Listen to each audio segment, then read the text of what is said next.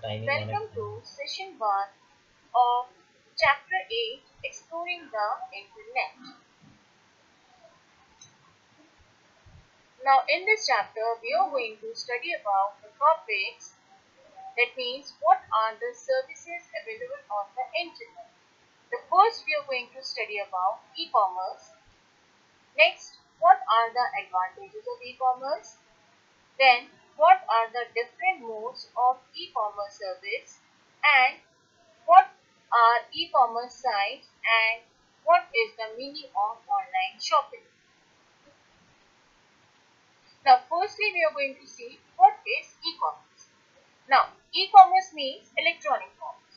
Basically, we can say that it refers to the process of buying and selling products online, and it uses internet technology. That means whenever we are going to purchase anything through the internet or through online, then we call it as e-commerce. Everything like buying of the goods and selling of the goods, when it happens over the internet, then we call it as e-commerce service. Many companies have set up their websites which provide the facilities for selling their products and services. Now, next we are going to see who are the people involved in e-commerce service. Now, basically there are three types of people which are involved in the process of e-commerce. Who are those people? They are, first one is the producer, then we have the sellers, and then we have the buyers. Now, just understand this concept with the help of an example. Like, just take an example of a farmer. Who is the farmer? Farmer is the producer. Farmer is producing the thing like any vegetables, anything he is producing, and that vegetable, that particular vegetable is going to the seller. Seller means the one who is going to sell that vegetable. Maybe it can be a shop owner, or it can be a vegetable vendor, and then through that shop owner, we people are the ones who are going to purchase those vegetables from the shop owner, and therefore we call ourselves as the buyers.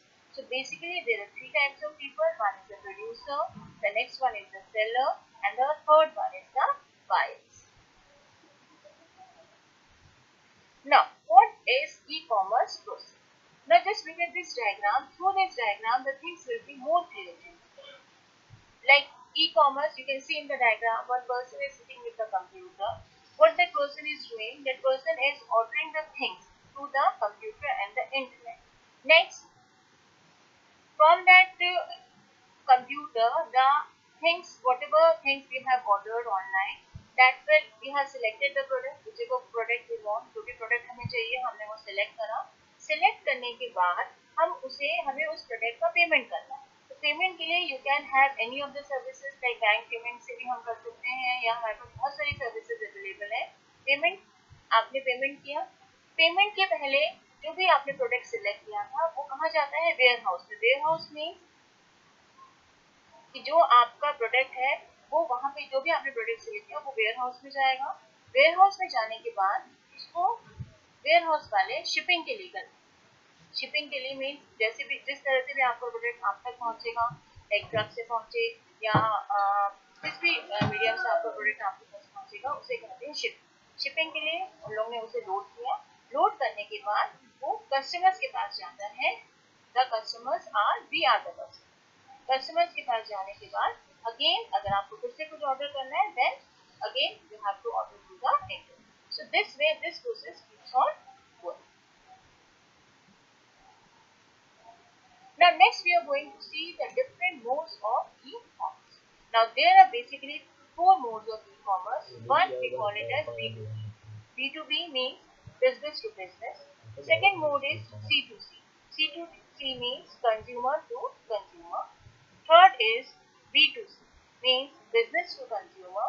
And the last one is digital middleman. Now we are going to see about each and every mode in detail. Now look at this table. What is this B2B? B2B, as I told you, B2B means business to business. Basically in this type of mode, the business,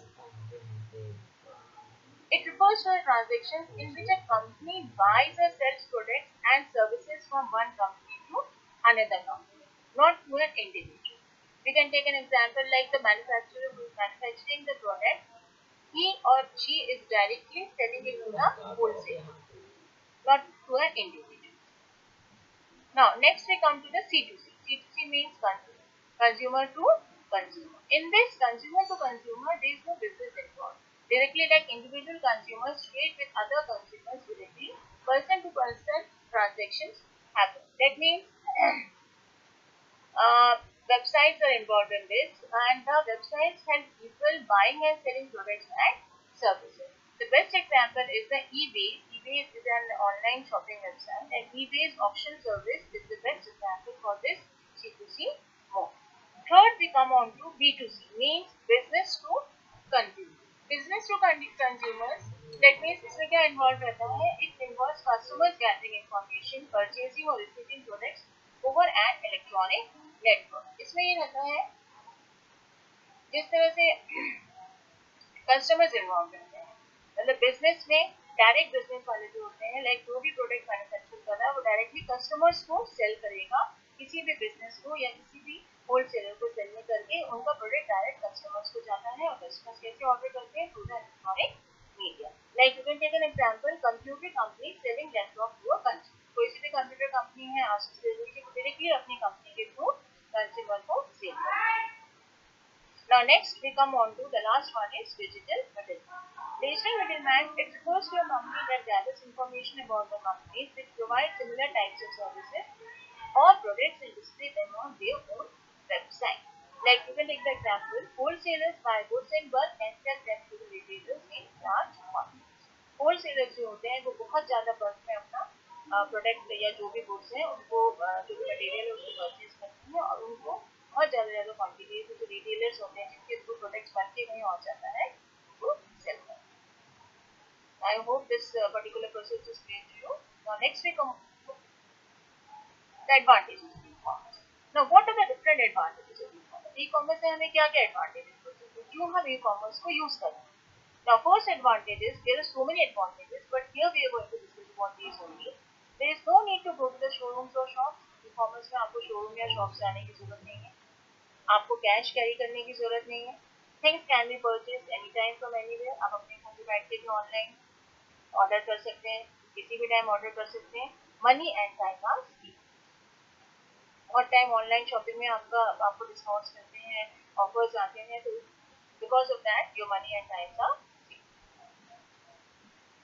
Now we come on to the next topic, which is e-commerce payment modes. Now e-commerce में whenever you're going to do any of the shopping, then we need to give the payment. Payment modes can be so many, like you can pay as a cash mode also, and if you don't have the cash right now, then you can there are so many payment sites available. Like you can see from the pictures, we have the PayPal site, and then we have the Visa cards, Mastercards, then we have the Paytm also, then we have the Google Pay also. We have phone pay also, and this type of payment system is known as electronic data exchange, and basically in this type of payment modes, credit cards and debit cards also.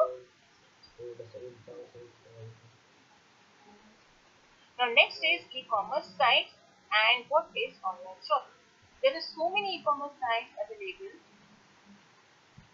right now, like you people must be having online shopping. आप लोग भी मौजूद से shopping होंगे और करते भी होंगे, like Myntra is there, Snapdeal is there, Amazon is there, Flipkart. Her websites में उनके अपने अपने प्रोडक्ट्स की वैरायटीज होती हैं, प्राइसेस होती है, कभी कभी ऑफर्स भी आपको देते हैं.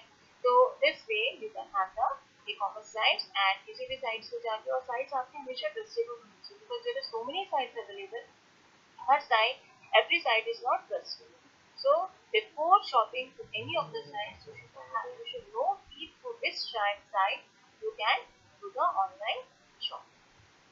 And online shopping, basically we call it as like the process of buying things through the internet and making online payments to the credit cards or debit cards. We are having some more topics left. We are going to discuss about those topics in our next session. Thank you, children.